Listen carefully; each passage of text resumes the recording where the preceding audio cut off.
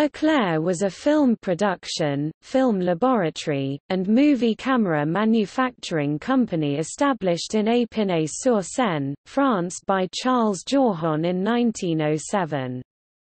What remains of the business is a unit of Imagus Group offering creative and distribution services for the motion pictures industries across Europe and North America, such as editing, color grading, restoration, digital and theatrical delivery, versioning.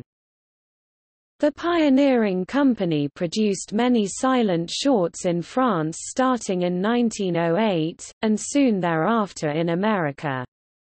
The American division produced films from 1911 to 1914 such as Robin Hood, one of the first filmed versions of the classic story in 1912.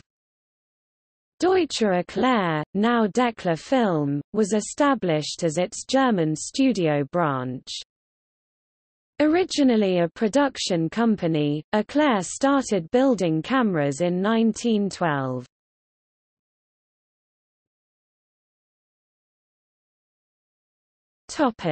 Studios in the United States.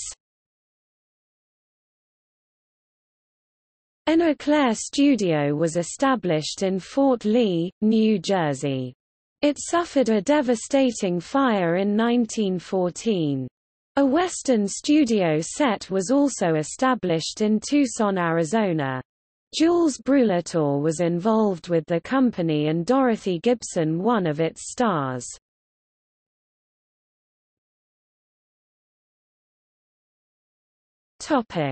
Cameras.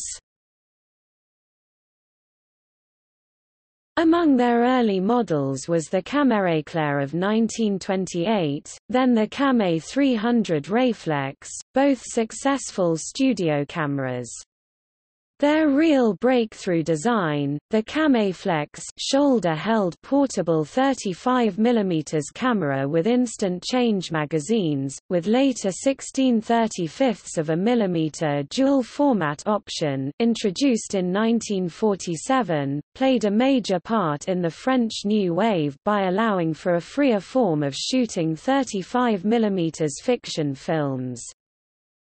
Later 16mm silent models such as the 1960 Eclair NPR aka Eclair 16 or Eclair Coutant and the 1971 Eclair ACL were documentary cinema favorites.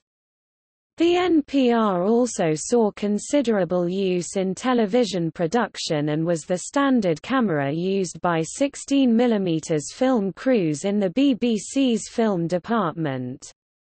Due to its light weight and ergonomic design, which housed the tape reels at the back of the camera rather than on top, the NPR was seen as a considerable improvement over its predecessors. For 16mm cameramen out in the field, this ease of use and maneuverability was vital to capture the right shot, often in hostile conditions. NPR stands for Noiseless Portable Reflex and ACL comes from the letters of the names of its designers Auguste Austin Coma and Jacques Lecoeur. The last models designed by Eclair in the early 1980s came too late to save the company from bankruptcy and were hardly produced, if at all. The Eclair EX16, similar to ACL with fixed viewfinder and 24/25 fps fixed motor, and the Eclair PANORAM, first dual-format 16 plus Super 16 camera with variegate system. The instant clip-on design of the camera magazine of the Camaflex and later the NPR, ACL, EX16 and PANORAM models' coaxial magazines revolutionized filmmaking, in particular documentary films, since magazine changes could now be made in seconds without the need to spend time lacing the film in the camera. The ACL model used a focal plane shutter for exposure and a side-to-side oscillating mirror for reflex viewing to keep the camera body size to a minimum.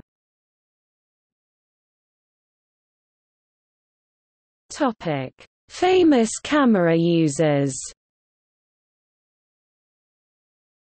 Jean-Luc Godard used an Eclair Camiflex when filming Breathless in 1959. Goddard wished to film using ambient light, and the Camiflex was the only motion picture camera capable of using ASA 435mm Ilford HPS still camera film.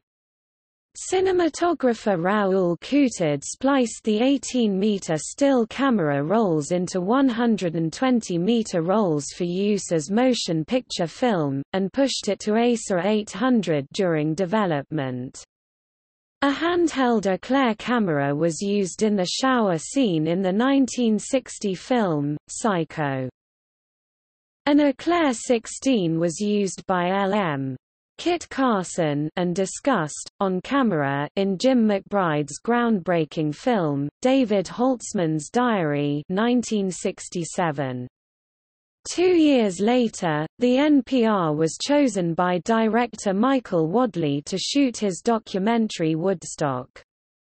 Wadley used 16 NPR cameras, and in Woodstock, from festival to feature, he explained some of the challenges he faced using a then 7-year-old camera in a manner that would have been unheard of for 35mm movie cameras, let alone the relatively untried NPR.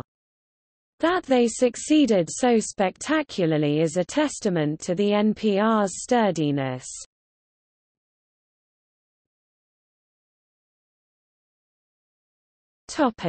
Later company history. The company was acquired in late 1968 by British film producer Harry Saltzman, who then founded the Eclair Debris UK Limited Company and moved production to the United Kingdom.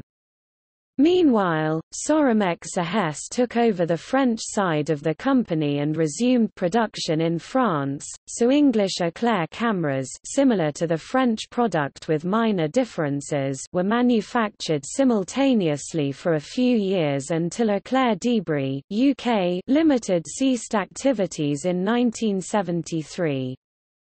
Production then continued in France with a good degree of success, but the company eventually declined in the late 1970s and early 1980s until it was eventually sold to AATON SA in 1986, who ceased all camera production, offering only a license for maintenance of the many existing cameras.